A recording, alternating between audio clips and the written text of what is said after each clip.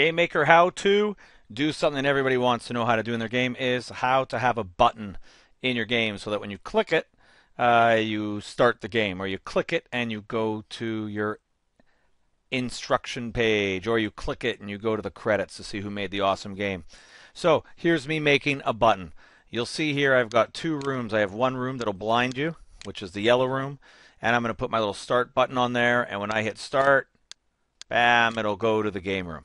Okay, so nice simple process here. Take us a couple seconds. First of all, you're going to need a sprite for your button. So let's create a new sprite, and let's call it sprite start button, and just go find whatever sprite you want to use. I know Gamemaker comes with a couple buttons in there. Let's do the play button. Center.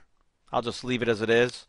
Now normally I find that the time-consuming part of a game, right? Making those things that look good, okay, rather than just weird ones you find on the internet. But there we have our sprite. Now we have to make the object. So let's go create an object. I'll call it O underscore start button. I'll give it that sprite start button, and the code's going to be really easy on this.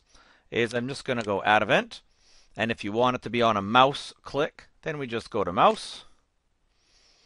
And you have to remember what these different mouse commands do. Global is when the mouse is clicked anywhere in the room. That's not what I want.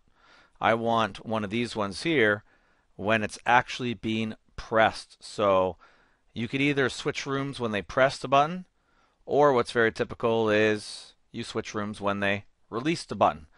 I don't really care which one here. I sort of like released. Don't know why, so I'll go when the left button is released. A little bit of code. And the code for room switching, nice and easy. A lot of the room commands start with room, go to, and you have to name your room. Now I haven't named my rooms very well here. My room's just called room 0, my game room, so that's what I have to type, room 0. And that's it. And now when I hit a little OK, let's go put that button inside the visually offending room. Start button, bam, and give us a play.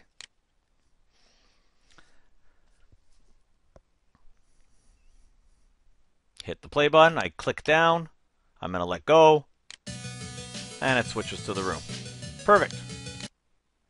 That's pretty well your basic button.